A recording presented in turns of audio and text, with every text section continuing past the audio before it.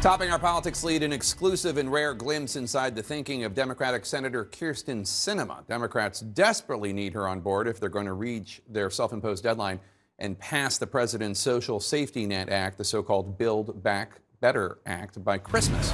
CNN congressional correspondent Lauren Fox joins me now live. Lauren, what insights did Senator Sinema have to share with you about where she stands on this upcoming vote and the president's agenda in general? Well, Jake, she is one of the most powerful, if not mystifying, Democrats in the U.S. Senate, especially given the fact that it is a tied chamber right now. But while she was part of building that huge infrastructure bill and getting it across the finish line, she's not quite ready to say yes to Biden's Build Back Better plan. You have met directly with the president, perhaps more than any other senator in the Democratic Party, maybe aside from Joe Manchin. What lessons have you learned? What kind of negotiator is the president? And is it hard for you to tell the president, no, I can't do that? President Biden served in the Senate for a long time, so he knows how negotiations work.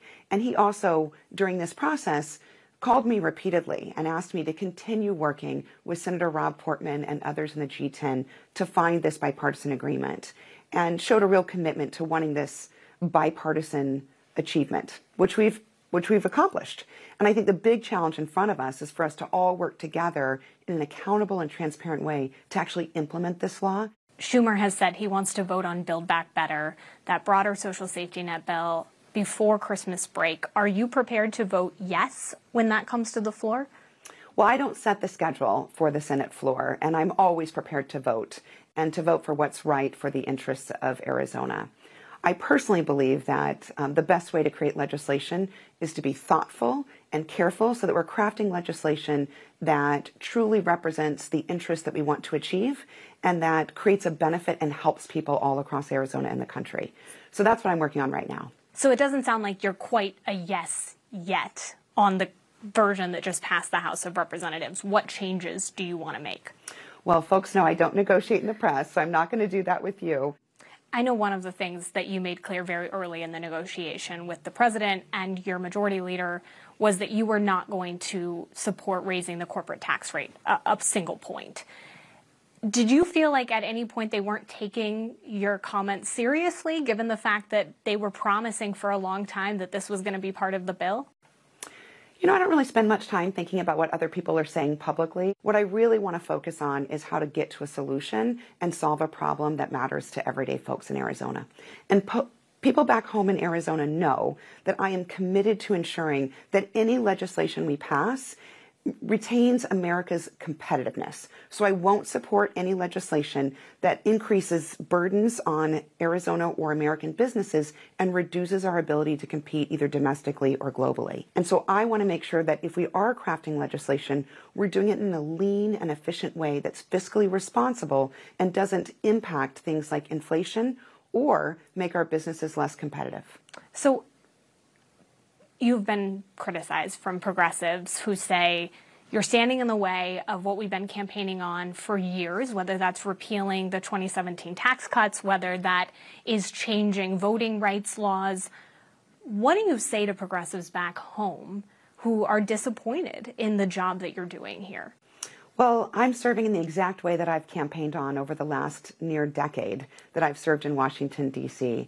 And when I ran for the United States Senate in 2018, I told the folks of Arizona what I would do, that I would come to the Senate, try to find bipartisan solutions, be an independent voice for Arizona, and always put everyday people in Arizona first. I would say that's exactly what I'm doing. One of the ways that you negotiate in talking with your colleagues is that you're pretty forthcoming about where you stand on something. We talked about the corporate tax rate. Why do you think it is that your leadership sometimes overpromises? Do you think that that's a problem for voters and for the Democratic Party? I can only speak for myself. But what I can say is this. I would never promise something to the American people that I can't deliver. And I think it's not responsible for elected leaders to do that. The concern I have is that, first, it's not very honest. So you should just be honest. That's something my parents taught me when I was very young, and it stuck. Some of your colleagues, some of them progressives, think that you're kind of an enigma, that they're not sure where you stand on any one issue while you're in the middle of a negotiation. Do you think that that's a fair criticism of you? I think I'm very direct, and I am very upfront when I talk to folks about what I believe in, what I can support and what I can't support. So I think there are some people who just don't like what they're hearing, and maybe they use other terms to describe it. But folks in Arizona know that I've always been a straight shooter and always will be. Would you be willing to vote with Democrats to hold up the president's mandates? Well, I'm not going to tell you those things. What I will do, though, is make sure that I'm voting in the interests of Arizonans. Now, folks back in Arizona know that I'm a strong supporter of this vaccine. I encourage all Arizonans to also get vaccinated so that we can return to the lives that we love and be able to share those important moments of both joy and sorrow with our family members. Jake, she's making it clear there she doesn't negotiate in public. She is not going to give specifics about what it is in the Build Back Better plan that passed the House that she doesn't like right this second. Those are negotiations that are happening behind the scenes. She's making that very clear there. But she's also defending the fact that she says, look, I've always told Arizona voters exactly where I stand. They sent me to the Senate. I'm doing the job I think that they want me to be doing. And if they don't like it, or if some people don't like it, tough. Lauren, did Senator Sinema share any thoughts about Senator Joe Manchin, who's the other moderate Democrat, maybe conservative Democrat, currently perceived as holding up President Biden's agenda? Well, these two senators often get lumped together because they're both moderates from states across the country, yet they operate so differently. Senator Sinema doesn't get into details about whether or not she's having private conversations with Senator Manchin, whether there's any piece of the Build Back Better plan that she is trying to get Manchin to support. She did make it clear she's supportive of paid family leave. We know that that is a program that Senator Manchin does not want included in the bill, but she would not get into details about how or whether she sort of lobbies her fellow members, Jake. All right, Lauren Fox, thank you so much.